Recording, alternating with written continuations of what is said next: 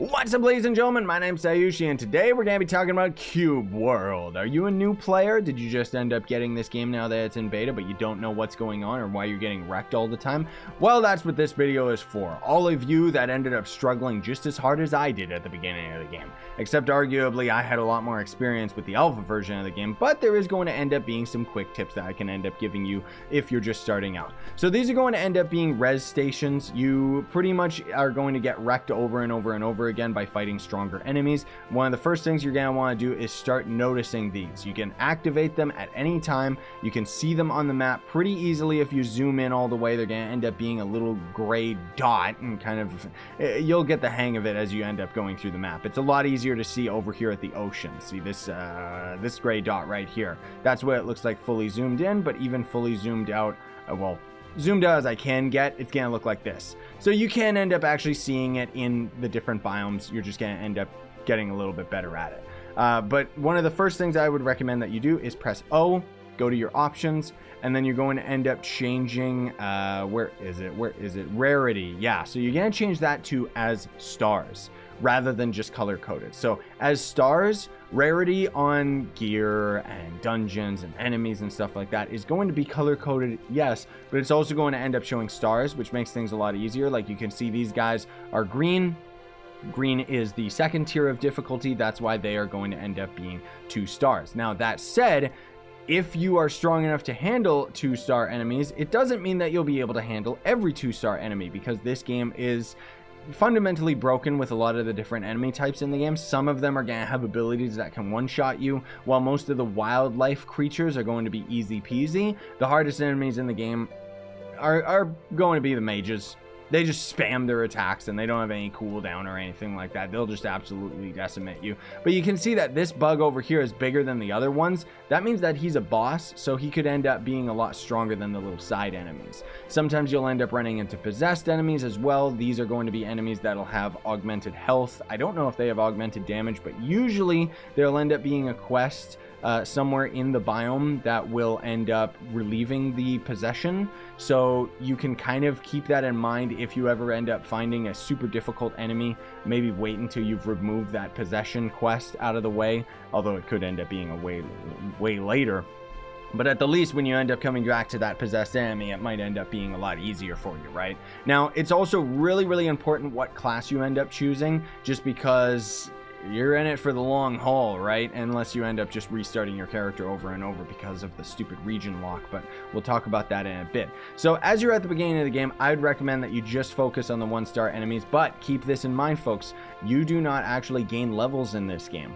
No sir, no ma'am. It's all based on gear. So there's not really much point in farming random side enemies that are 1-star outside of getting gold.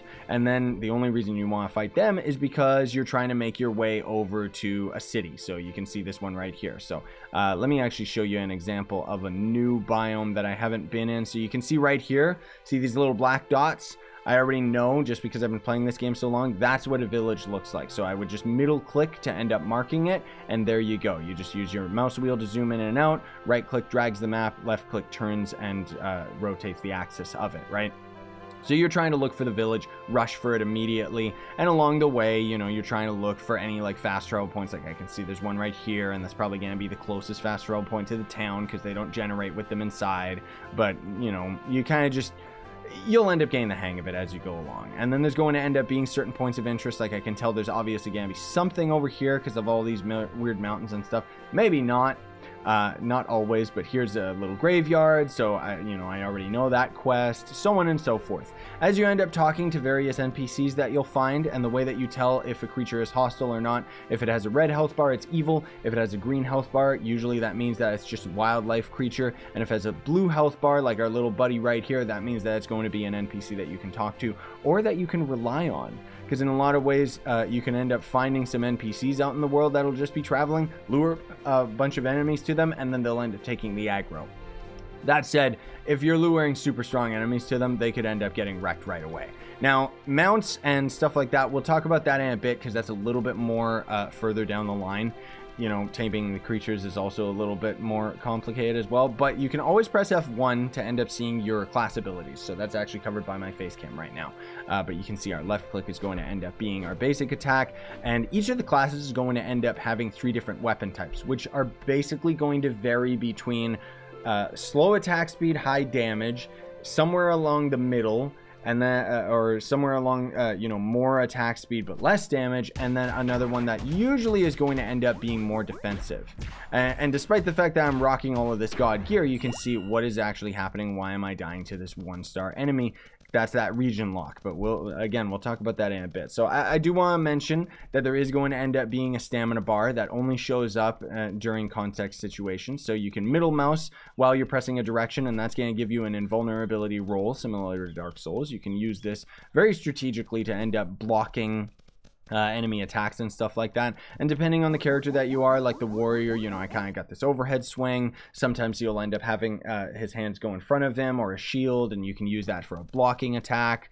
And honestly, it kind of sucks that this game doesn't really explain your abilities. I don't know most of the Era characters, and even though I've put in like such an enormous amount of time with the warrior, I still don't know how most of his abilities work, just because there's no tooltips for any of this stuff, unfortunately. But if you're not moving and you press the middle mouse, usually that's going to end up being some type of a dodge or attack that just lunges you into battle with this guy, or like with the archer, it's going to end up making you do a big backflip that you can actually use very strategically to climb up the environment, because you can always run up to anything and then press E and you'll start climbing it. Now, I'm not actually draining stamina right now because I've already found the climb boots in this biome, but normally you would end up draining stamina. There is a trick that you can end up doing though, where you literally just spam E and space over and over and you can just climb up anything, so long as it's a flat wall, but that's going to end up avoiding you losing all of your stamina or anything. Well, arguably you'll still lose your stamina, but you'll be able to climb anything anyways. Now, as far as taming creatures are concerned,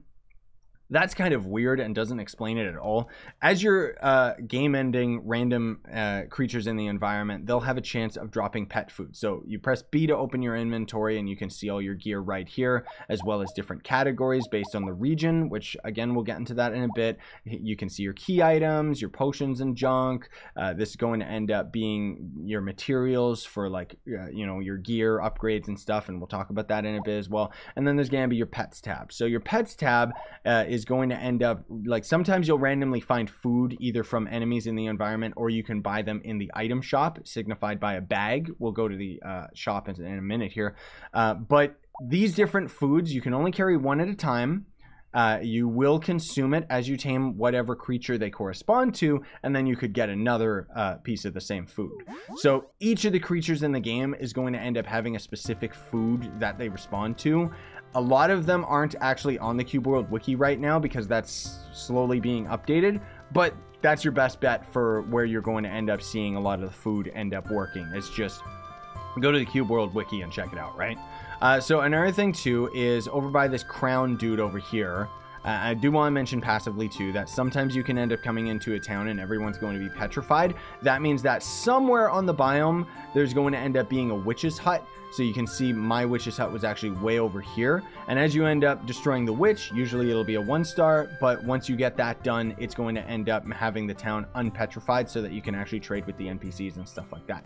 Usually there's more than one town per biome though. So if one's petrified, I would honestly recommend that you just keep on walking and gathering fast travel points and points of interest along the way while you end up going from one town to another, because you're going to need to interact with these NPCs. Now, depending on what your character is, you can actually talk to this guy to change your special move. So your ultimate ability in my case is going to end up being a rock fist, which is great for traveling. Also does a ton of damage and knocks most enemies down on the ground on their butts. But at the beginning of the game, the Guardian is going to end up being really good for you if you're a warrior, for example, because while it's supposed to end up increasing your health percentage, it doesn't actually scale based on the gear. There's some type of bug with it, I don't know. But when you use this alt, Heroic Shout, you're actually going to give yourself a health regen. And that's pretty much the only health regen in the entire game. Outside of the warrior actually does have lifesteal that can trigger here and there. That said, I like using the rock one and the berserker specialization just because it gives me a lot more distance to travel, because as you go into do biomes and stuff, you're not going to be able to carry over any of your traveling items and stuff like that. So you can see all the hustle bustle of the town, talk to the NPCs, they'll end up giving you various quests, but some of them you'll just have to find out on your own. If you ever end up finding leftovers as an item, you're actually going to find this dude over here. He's the identifier. So for a fee, you can actually identify the items in this guy's inventory, and then you're going to end up getting the items just out of it. And it's going to cost you a fee, but it's not really that big of a deal, honestly speaking. Usually it's pretty cheap. And then there's going to end up being the armor shop, the weapon shop, the inn, the little bag icon that you can see in the top right. That's going to end up being that item shop that I mentioned. And in order to end up getting potions in this game, it's a bit difficult, and honestly you're not really going to need them that much because you'll get destroyed by absolutely everything, because this game's like really crazy with its balance. But let's just say, for example, you need a pot. So you'll buy a glass flask. Then you'll go into the water and press C. And then in the water, you can end up crafting somewhere in one of these inventories. It's like a bottle of water, right? And then through crafting, oh, water flask, there it is. So you have to craft this while you're in water. And then you have to find heart flowers just out in the environment. Just press E on everything to pick them up. That's your interact button. And then you can combine those items into making a life potion. Yeah. Then there's going to be these other potions. Most notably is going to end up being... Where is it?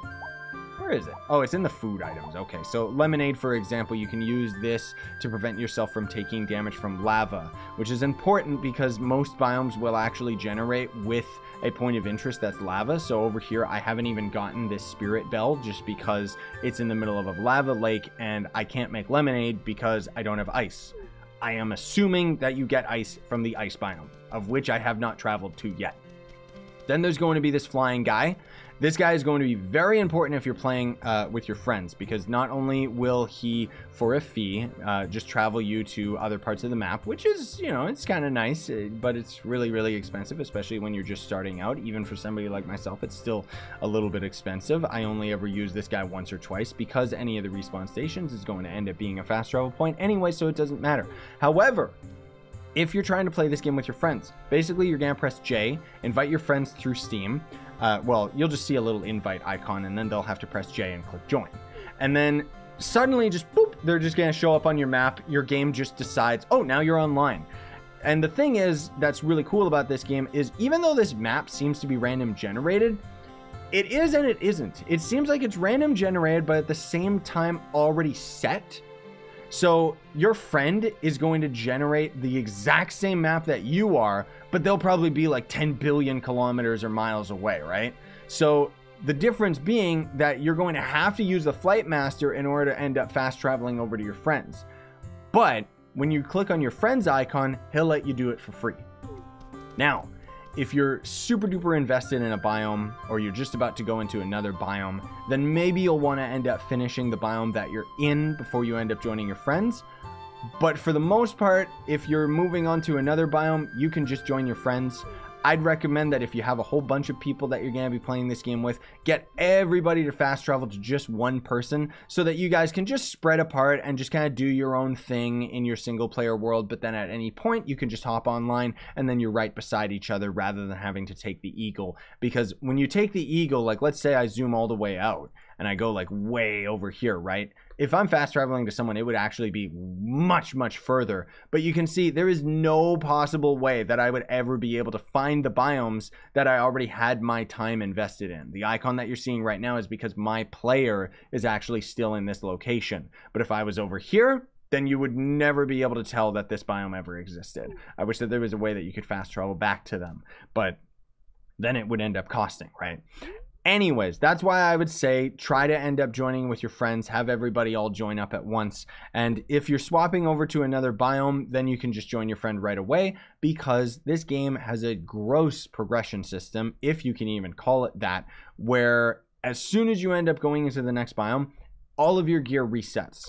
So you can see right now I can actually use this mount, right? So in order to use a mount, you have to find the reins. And that is a random quest that you can find out in the world or not. It might not end up being there. Either you'll end up finding it by complete random, like I did, or maybe an NPC will end up telling you about the quest. But the point is that not every biome is going to generate with every different item. So there's going to be the hang glider, there's going to be the boat, there's going to be the climbing gauntlets that give you infinite stamina while you're climbing. All of these items and your gear will end up cycling to 0 as soon as you end up crossing this invisible border right here. It's disgusting. Even right now, the gear that I'm rocking, it says that it's 0 stars. It says that it's garbage, and that's why I was getting my butt kicked by a 1-star enemy. But in another biome, this is actually the strongest gear in the game. This is legendary, son. This is yellow gear. Now, that is disgusting, yes.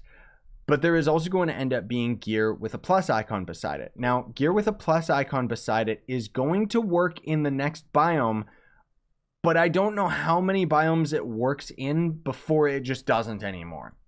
It's kind of like it works in like 3 or 4 biomes away from the one that you ended up finding it in or something to that effect, and then it'll just suddenly stop working again. So if you're thinking that you can get plus gear and then just keep that forever, no, there is no permanent gear in the game, unfortunately. Now, as far as the quests themselves, now we can actually dive into this section of the game. I want to just make sure that I didn't end up missing anything with all the, yeah, okay, so all the gear I was talking about. And then there's going to end up being the crafting system with crafting gear, but we'll talk about that in a bit. Your pets will stay from biome to biome, but rather whether you're going to be able to ride them or not is not going to stay. Your gold is going to end up staying, and the relic items are going to stay. That's going to be how you actually level up your character, because there's not leveling off of enemies, there is leveling only with grabbing relics. Now, we'll talk about those in a bit, because these are pretty much the big thing about this game. This is what you're going for, or what the dev wants you to be going for, but arguably it's just lame. So as you end up going through the game, you're going to end up getting all these different tiers of quests. 1-star, 2-star, 3-star, more, 5-star, 6-star, 7-star, whatever. Actually, it only goes up to 5-star. I was just rhyming. But the quests are going to end up varying, and you're honestly not going to end up seeing too much in terms of the different quests. So there's going to be your fast travel points that you'll be able to see very easily on the map. But then there's also going to end up being stuff like this that you'll see on the map that looks like a fast travel point, but turns out that it's lore. So when you end up reading the lore items, I'm not sure how much lore you need, but eventually, once you've gathered enough lore, it's just going to automatically unlock another relic on your map and show you where it is. You could otherwise find this relic organically, but the fact is it's going to end up showing it on your map, which would end up being kind of nice if you didn't have to go through the entire biome all over again in order to end up getting to the relic in the first place, because relics are going to end up being in these huge massive dungeons that are going to end up being super duper difficult, but a lot of fun. They're definitely the highlight of the game, because the combat's the highlight of the game, even though 90% of this game, I would say, is just walking from one travel point to another, because unfortunately, the fast travel points, for my liking, are not close enough. Like, I wish that a fast travel point generated inside every town. Instead, I have to spawn at this one or this one and then walk to town. That's disgusting. Now, you can see certain items on the map won't actually show up on the map until you've interacted with them. So this right here is going to end up being, you can see the little 4 prongs right there. That means that it's a floating island, which arguably these are very difficult to end up seeing on the map. That's where you need to end up finding the flute item. So the flute item is going to end up being the same as the lute, or the harp, I guess I should say, where it'll usually just be found like randomly inside some ruins or something, or maybe on top of a mountain, what have you, who knows. You just end up finding these items, and the harp is going to be used on if you ever end up finding a little, it's going to end up being a small little room or a tower or a block fort thing, and it's going to end up having a doorway that's pretty much made out of solid gold. You'll know it when you see it. It's going to end up being really shiny. You need the harp in order to open that.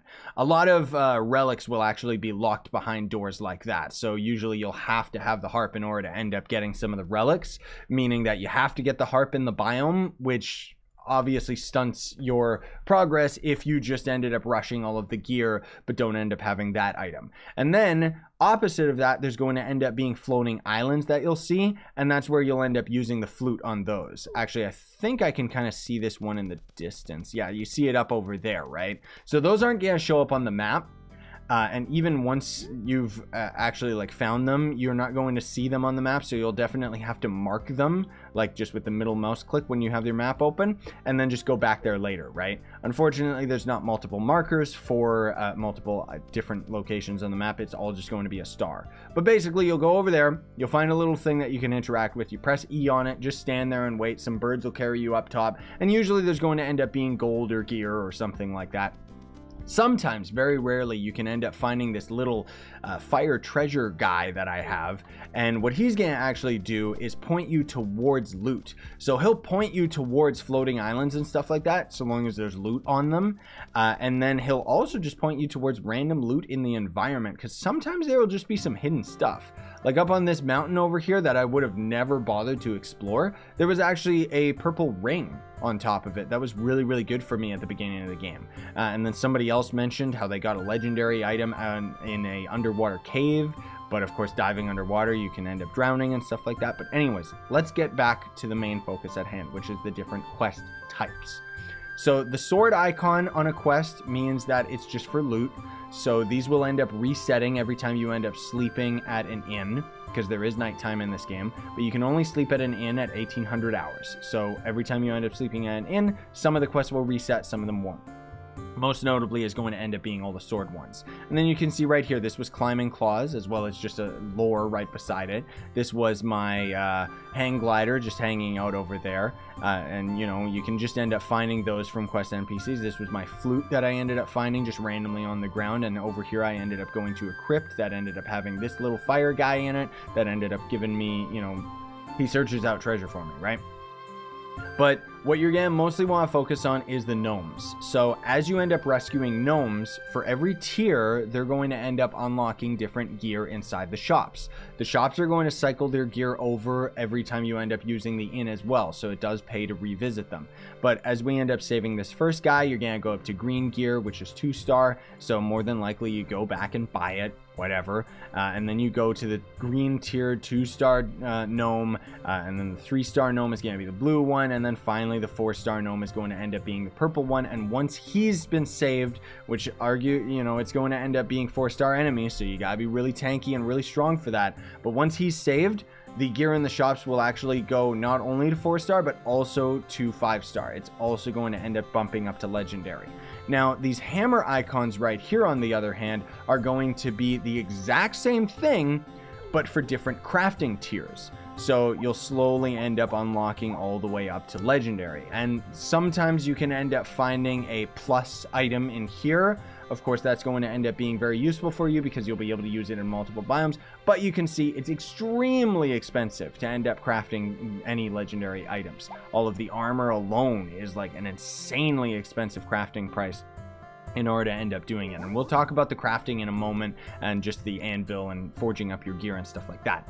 But I would argue that crafted gear should be permanent, especially considering how expensive it is to get a full set. I think that that would be a really good form of progression, just because if you're going to be resetting your gear all the time, at the least I could be working towards getting the resources to get permanent gear. But the fact that it only works for a couple different biomes is just kind of lame. I mean, there are mods that you can use, that I use, that end up cycling your gear over into the next biome. But I mean, if you want to play the authentic experience, this is what it is, okay? So ultimately there's going to be another key item, which is the bell. You can use that to go through certain barred doors that are going to end up being a little bit shiny. Basically, if you end up coming to a barred door that you can't open just by pressing E on it, then usually that's where you're going to end up needing the bell. So sometimes you'll end up even finding in the relic dungeon there might be some barred doors that you can't pass through because you have to use the spirit bell, which makes you transparent so you can pass through it, grab the item, and then you end up leaving. That's pretty much it. So the other quests are going to end up being the old hut we already talked about. So there's going to end up being these towers. This purple icon right here pretty much means that when you end up defeating that enemy, oh, what does it do? It like...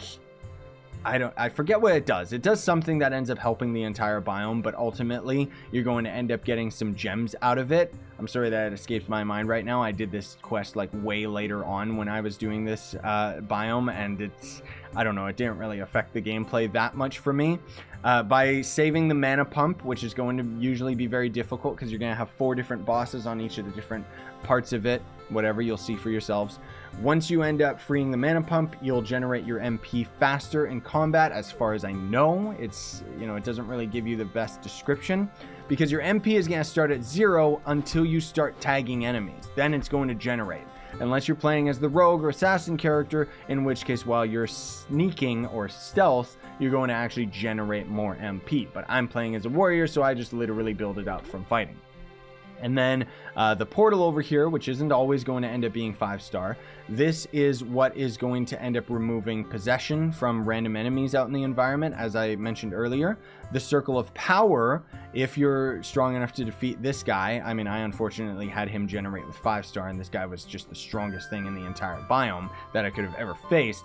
But the circle of power is just going to end up making you stronger in the entire biome. And I would argue, you know, that the circle of power should be something that's permanent as well, because then at least you would end up gaining some extra stats that you could carry over into the next biome, even if your stats end up resetting because of the gear. And then there's the relics. The relics suck because you'll literally spend, like, if you're doing this solo, it took me maybe 5-6 hours to get through this one biome, and it was an awesome time. It was a blast, okay, completing quests, upgrading my gear, slowly taking on the harder dungeons and stuff like that. It was an awesome time. But once it was all said and done, I ended up getting this relic that increased my swimming speed, and then I was going into the next biome, and then none of my gear meant anything. So I basically just spent 5 hours just to get myself 2% more swimming speed, which is irrelevant if you have a boat. But if you end up having a boat in this biome and then traveling into this biome, it's just going to randomly kick you off your boat, and then you're going to have to find the boat in this biome. There's a lot of progressive items that should not be removed from your inventory, so hopefully this stuff gets ironed out, but thankfully the modding community is already taking care of it for any of you that actually want to play, you know, a normal video game instead of having your stuff get reset all the time. Because the experience that you have in one singular biome is great. The problem is that the game is fundamentally flawed as soon as you end up trying to progress into the other biomes, because the entire game is all about these relics that end up increasing your movement stats with items that get removed as soon as you end up going into the next biome, thus making them useless unless you get lucky enough to find them in the first place. Now, while I got 2% to my swimming speed, certain other stats, like I've heard that with your gliding speed, if you end up getting a relic, I've heard it gives you a 10% buff. So they do end up varying in the different stats that they end up giving as far as the relics are concerned.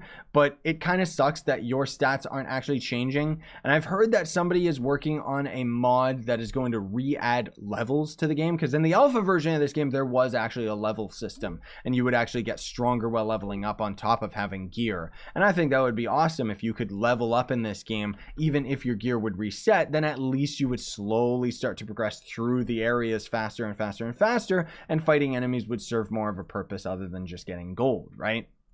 Now, as you go through a single biome, you're not going to end up seeing absolutely everything. There will be like a couple different key items that might not generate.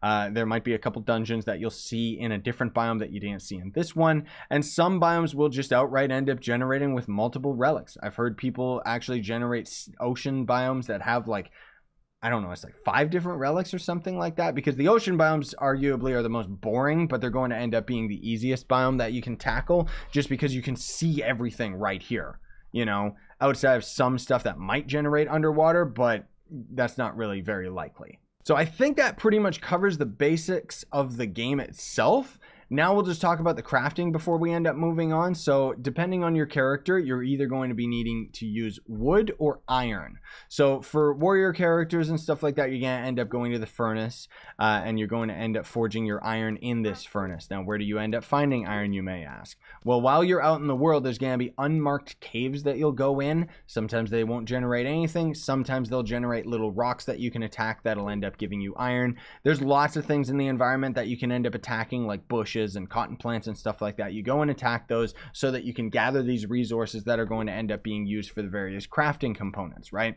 But you're going to end up needing a lot of iron. You're going to end up needing a lot of gold and stuff like that. Wood is going to be related to like the bow character and the mage, I think, while iron is going to be for the rogue and the warrior. And then you can always go over to the anvil, and this is one of the coolest moments of this entire game.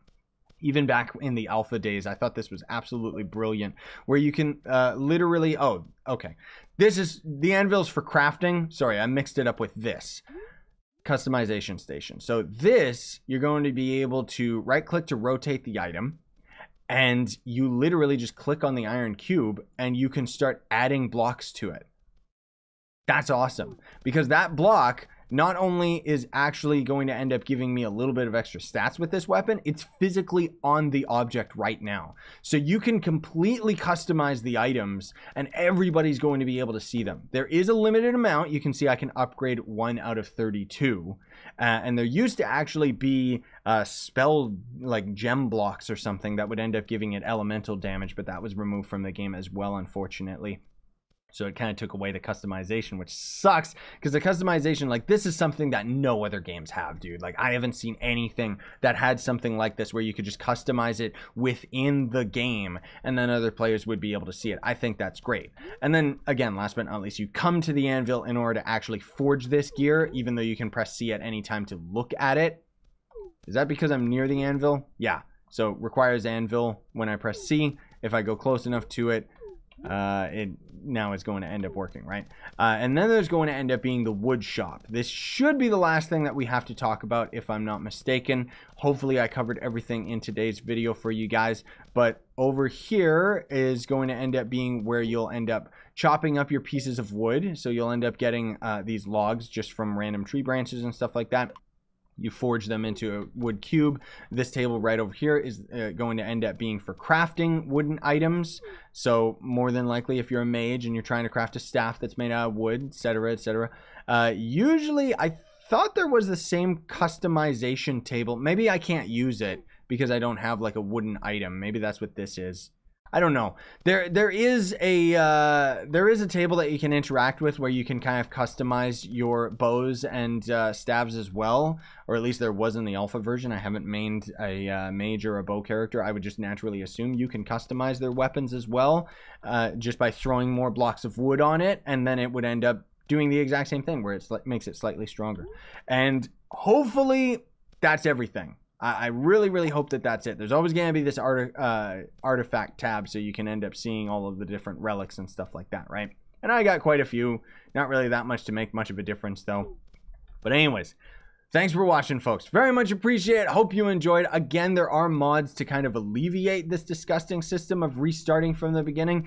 It's kind of fun restarting maybe once or twice, especially if you're doing it solo and then you restart in the next biome with your friends or something like that. You know, maybe you want to restart when you end up getting to a completely different biome. But ultimately, this is just going to end up looking different and still playing the exact same. The only difference is that in this ice biome, it might be a lot easier to end up detecting or seeing things on the map. Like, we can plainly see that this is a village, there's a point of interest here, so on and so forth, there's some lava and so forth. Yeah. So, you know, again, there's mods that will make it so, like, there's a mod right now that I am already using that will automatically change the ID number of your gear when you move to a new biome, but I'll have another video talking about that specifically when the dude ends up officially releasing the mod. Otherwise, he just has it out for testing right now. And then there was another guy that was talking about reverse engineering.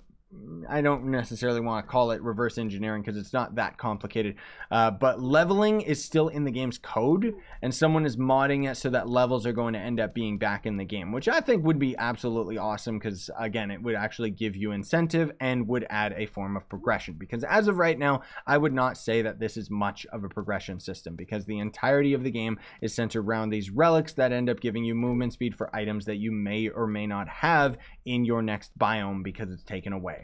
Hopefully a lot of this stuff ends up getting ironed out, but who knows. Thanks for watching though, folks. Hopefully you found this video helpful. I really hope that I covered everything and didn't forget like some big thing, but I think that's everything, you know, to an insane degree, honestly speaking. Now you should know everything that there is about Cube World.